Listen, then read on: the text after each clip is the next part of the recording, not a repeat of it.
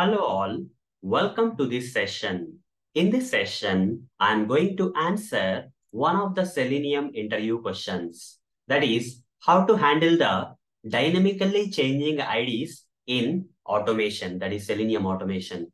Let me answer. First of all, when your application has dynamically changing IDs for some elements, then locating such kind of elements with the help of ID will become, or ID locator will become difficult.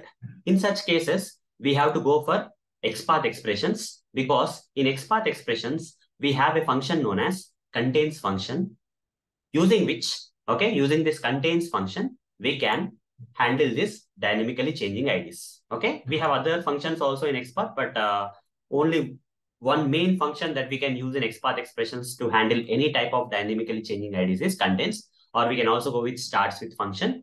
But comparing with the starts with function, contains function is more better. Okay, because this dynamic part, changing part of the IDs can be in the beginning or in the middle or at the end. No matter what, you can use contains function, but it starts with the constant part should be in the beginning and dynamic changing part of that value of the ID should be at the end.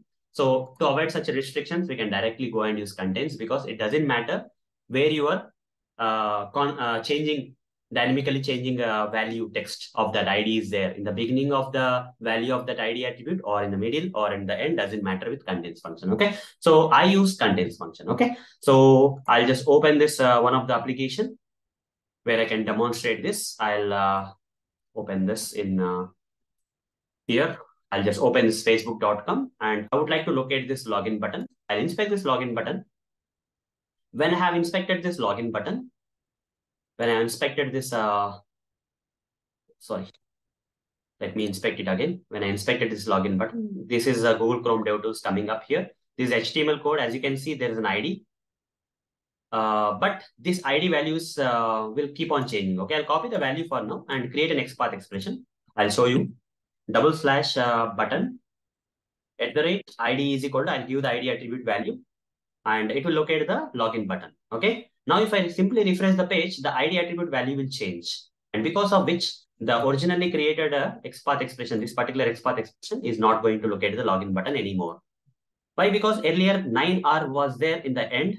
Now you got K /. Again, refresh, you'll get one more ID generated. This ID is called as dynamically changing ID. Okay, dynamically changing ID. So the changing part is at the end. No matter whether the changing part is beginning, middle, end, you can simply use contains function in this XPath expression. Instead of writing like this, you can say contains function. You can mention this contains function inside square brackets and cut this ID and put it as the first argument of this contains function, put a comma and take the value and put it as a second part of this contains function and remove this equal symbol. And in this, only put the constant part, whatever the dynamic changing value is there, remove that from this and just press enter, you see you're able to locate. Now refresh any number of times, doesn't matter if the ID changes, still it will be located. Okay, this time 9F came, but still this login button will be located. So hope guys, you understood how to use contains function in XPath and with the help of the contains function in XPath, how to handle the dynamically changing IDs in Selenium automation. So that's all for this session. Thank you. Bye-bye.